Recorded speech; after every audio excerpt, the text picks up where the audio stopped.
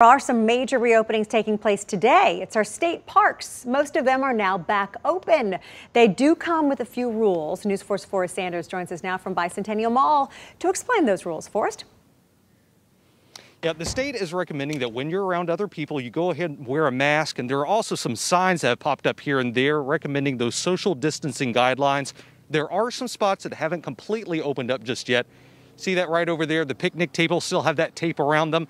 But the mere fact you can get out here to these parks again is important for some big reasons to a lot of people. All I have to do is look at the leash and he gets all excited. These little walks have always been important for Larry Carvel and this guy right here. He was a stray. They found him in the Walmart parking lot, so I named him Sam. He's been my best friend for 8 or 10 years now. But the guys haven't been able to walk for a while. Haven't been out in the sights and the sounds.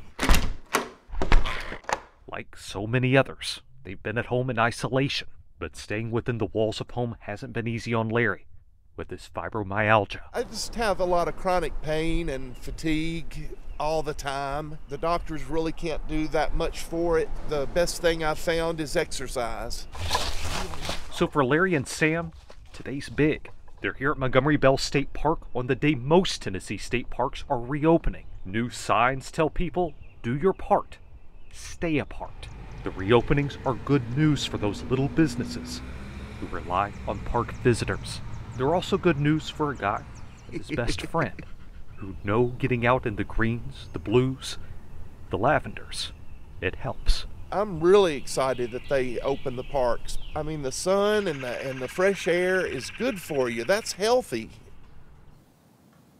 So the state is also telling people that if you're sick or if you've been exposed to somebody with coronavirus, not to visit these state parks. They're also saying not to go a really far distance away to come to a state park. Try to go to one of the ones that's close to you.